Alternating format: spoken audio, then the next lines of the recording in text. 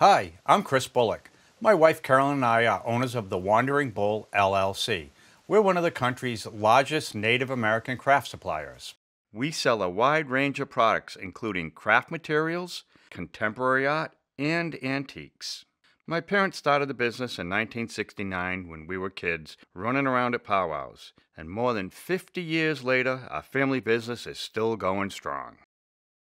Today we're going to work on a side stitch biased weave, and we're going to use the reproduction clay wampum beads that we sell. So I've done a piece of side stitch here, and basically what I'm going to do is finish it off and then show you how to start it as well. It's going to be a 4 needle technique. So I've started a piece of leather, deerskin, nice and soft. We're going to start off with 4 needles, and it will basically consist of 4 beads. So I'm going to start with a 10-0 beading needle with imitation sinew, the single ply. The knots will be on the suede side of the material. So now I need to space out where the 4 needles are going to go.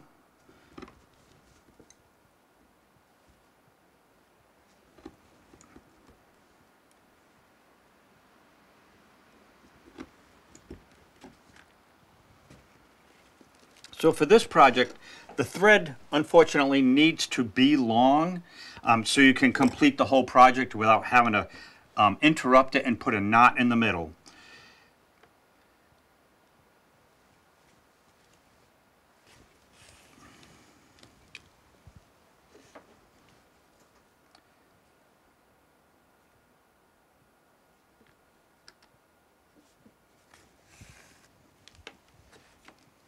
You want to double your single ply sinew so you have 2 strands basically. The 2 strands will be tied into the knot at the end. And the reason that we're going to double it, you'll see in a moment.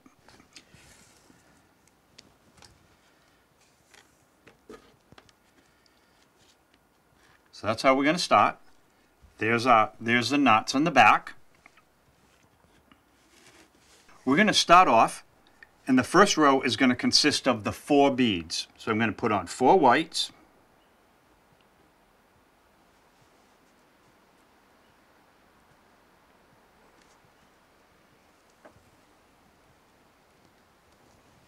so I have my 4 whites in place. So let's call this hole number 1, 2, 3, and 4. So now I'm going to take the thread from hole number 2, and since we've doubled the thread, it's a 2-ply thread, I'm going to take the needle and split the 2 threads. So the first row is the most difficult one.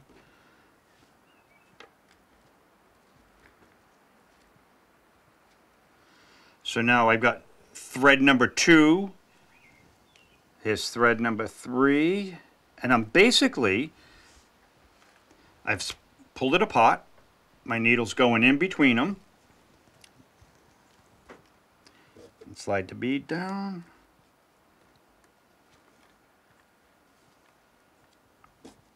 And the last one, number 4. So this is thread number 1 that we applied all the beads to. Thread number 2, thread number 3, and now thread number 4. I'm going to go between bead number 3 and bead number 4, split the threads,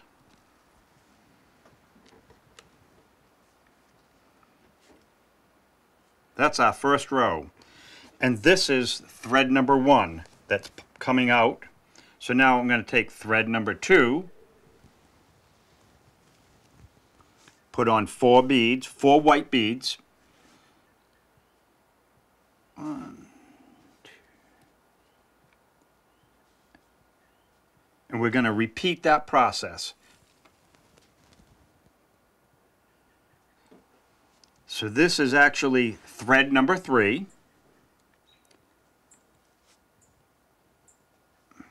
Going to put the needle between the 2 threads.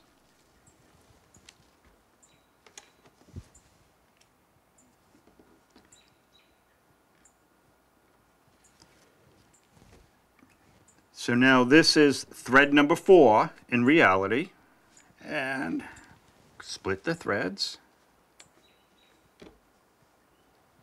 So now thread number 1 is going to go between bead 3 and bead 4. Let me move this aside.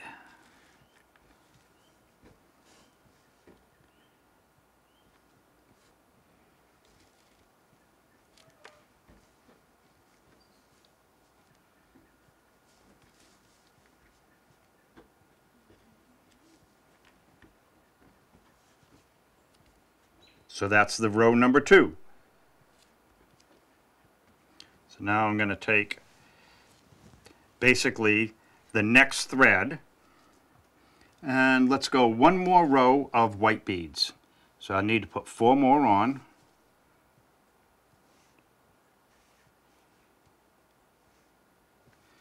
And it will make a little more sense to you once we add that first row of purple beads.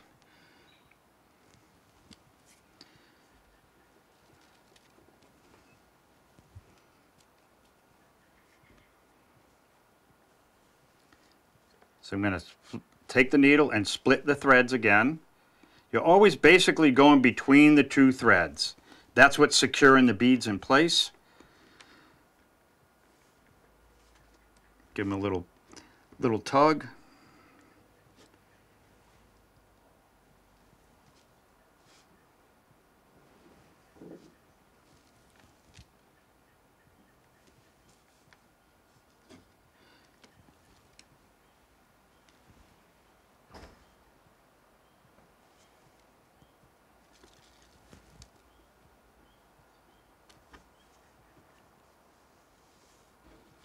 So you need to be patient in the beginning to get it all nice and even, and you want to keep your work fairly tight but not overly tight.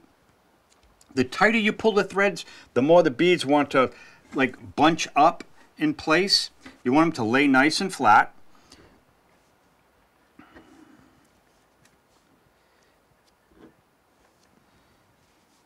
So I'm going to take the next strand.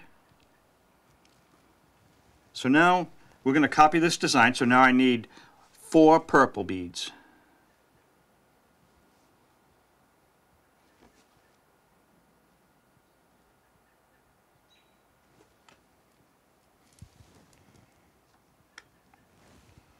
So I'm going to take the next thread and split the two beads again.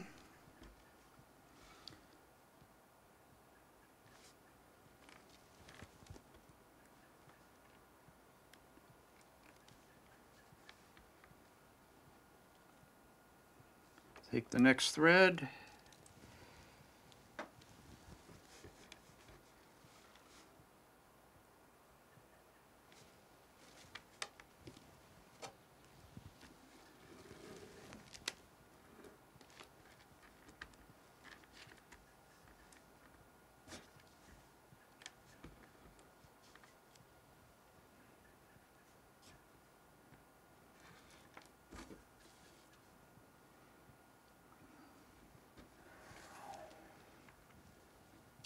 So the more beads you have, you basically need a thread for every bead.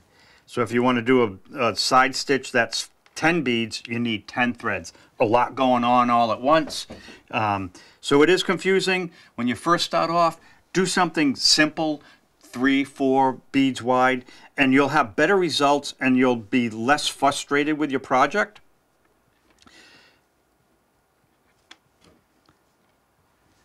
All right, so now I go back to the beginning thread. I'm going to put 4 beads on, and I'm going to put a row of white. So it'll be 3 rows white, 1 row purple, 1 row white, 1 row purple. So I've got 1 row of purple. I'm going to add 4 more white beads.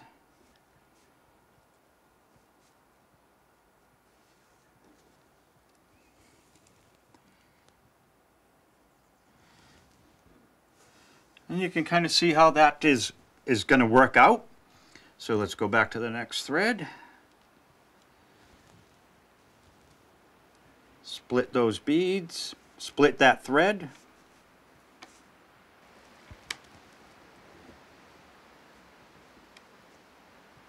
Slide your bead down, get your next thread.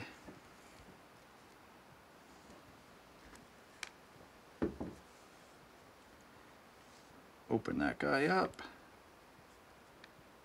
needle through.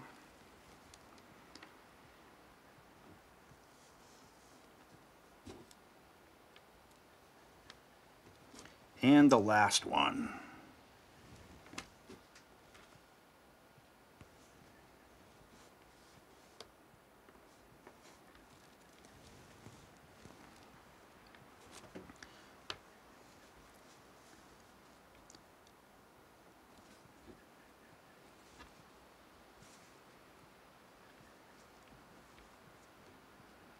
You see that pattern developing.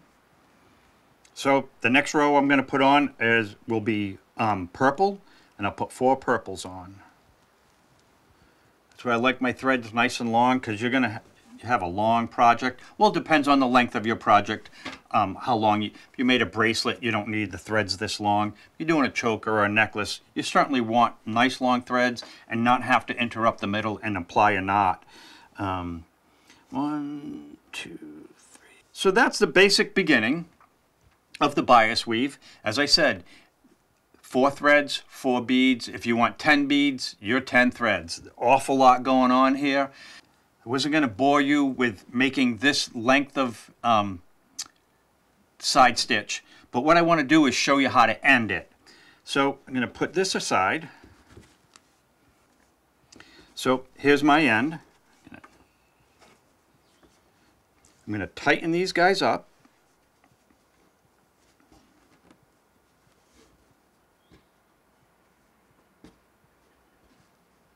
And you see how they tighten up nicely. Apply a little pressure to the beads when you pull the threads. Don't pull them too tight, because it will just get all bunchy. So I've started the project with 3 rows of white. I've ended with 3 rows of white, just to keep it symmetrical. There's no right or wrong way. And I'm going to end it with this odd-shaped lace. And this is also going to be the tie that I'd use to tie around my neck. If you were making a choker, you would need it much shorter, but you still need a tie to pull it around. So this one here, you can see the suede side is on the outside. So we'll follow suit on this.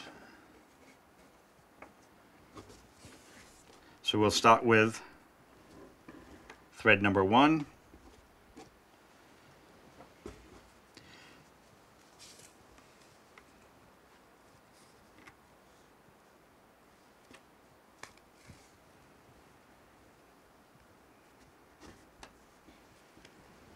To end it, you basically need the proper spacing for the beads for the threads to go through. So I put thread number 1 there. This is thread number 2. I need that spacing for the bead.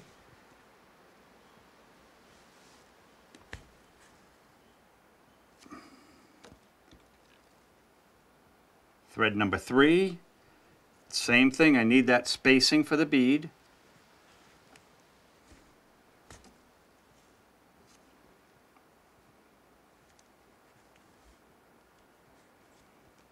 And then the last thread.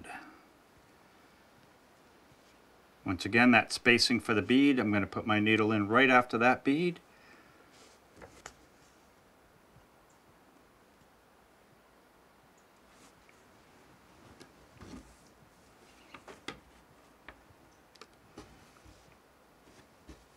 You can pull them tight. See how they just finish up nicely. Okay. So I have all my threads in. I'm going to flip this guy over and tie some knots. So I like basically just pinch a little bit of that leather. You're going to fold it in half kind of. I'm not going to go all the way through the leather. So I didn't come through the other side. A pair of pliers would be nice. So I have a loop and my thread. I'm going to go through this loop a couple of times. The imitation sinew is a waxed nylon cord, and because it's waxed, it wants to stretch and it's slippery. So I got one knot, and I'm going to go through that again. So I just double my knots all the time when I'm using the imitation sinew. So the other technique is I like wrapping it around the needle. So I've got 2 wraps around the needle, and then just pull the needle.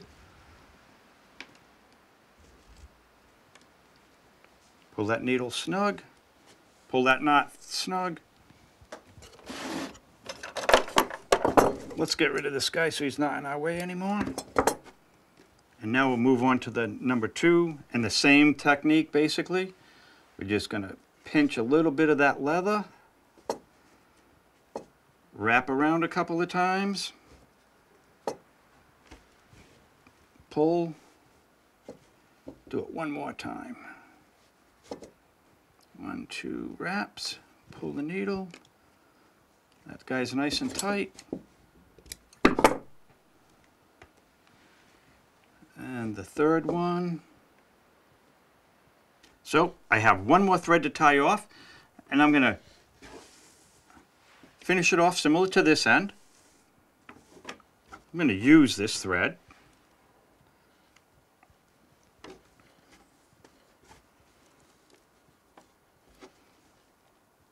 So I'm going to go through the leather.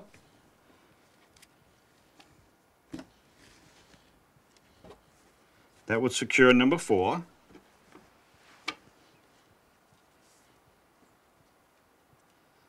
Basically going to fold it over so we have the knots on the inside, and I can snip off this little point.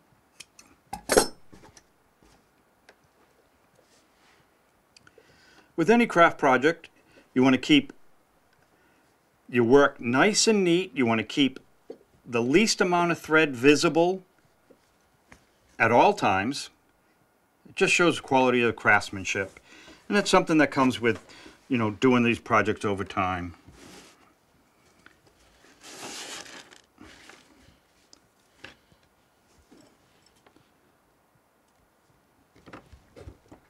I'm going to pre-punch some holes since my needle is not that sharp to go through the leather.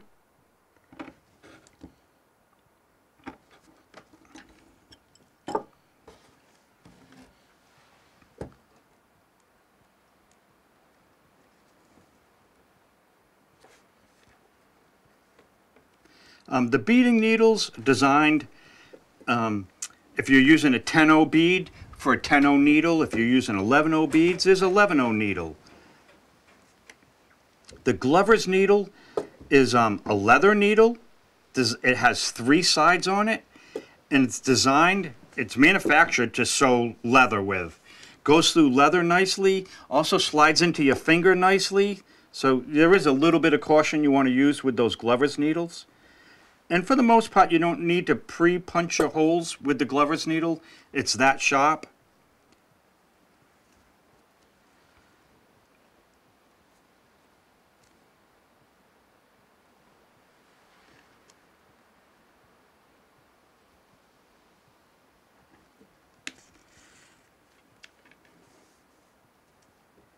And one more stitch.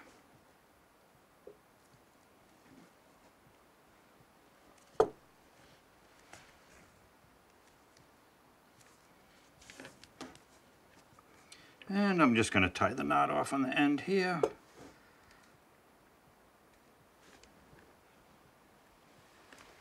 And once again, I got my needle through my work, wrap my thread around a couple of times.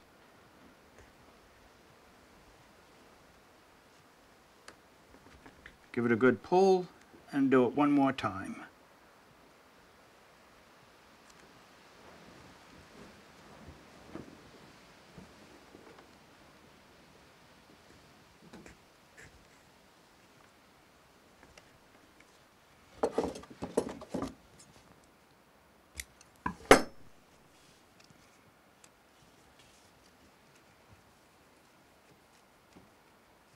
So, bias weave, wampum beads, you know, be a necklace. Necklace, choker, I've seen them done with wampum beads, tiny seed beads, 10-0 seed beads. Obviously, the smaller the beads, the smaller your work. And the wampum beads are nice for an example. It's big. It shows you how those beads move, how the threads move. Start off with a small project, something simple, and you'll have better success once you've figured out the stitch. Then move into a larger project. You'll be less frustrated in the end. And this is the biased weave. Thanks for watching our videos. You can order supplies and learn more about Native American crafts by visiting our website, wanderingbull.com. On our Facebook and Instagram pages, you'll find weekly specials, a schedule of upcoming events, and interesting historical facts about Native American culture. We not only sell supplies, we use them ourselves, as you've seen in these videos.